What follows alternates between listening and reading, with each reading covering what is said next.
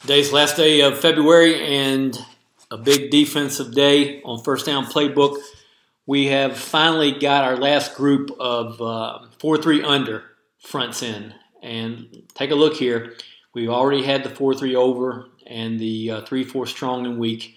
And now if you go into the under and you choose one of 5 coverages, man coverage, cover 2, 3 deep, quarters across the board, or quarter halves, we'll choose quarters for this purpose right here.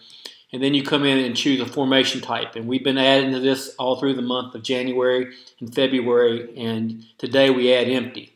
And there are a variety of empty formations. We'll go with a basic 3x2 open.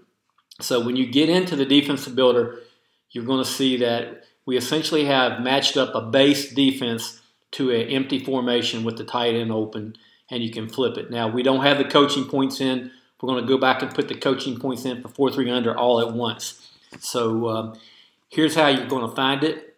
When you go to the dashboard, you're going to go to defense. And when you go to defense, I think a lot of you still are having trouble finding this.